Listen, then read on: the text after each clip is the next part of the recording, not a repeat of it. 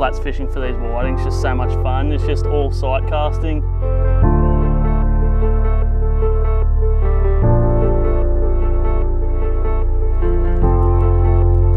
Oh, there's one on it. Yep.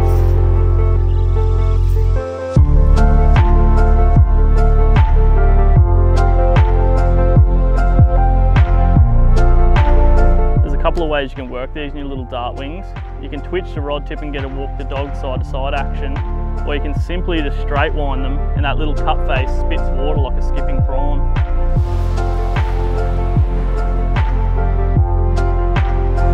Oh, yep.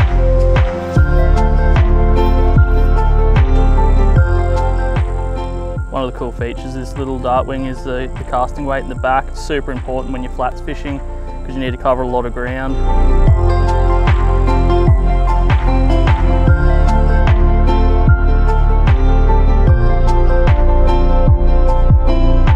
Oh, yep.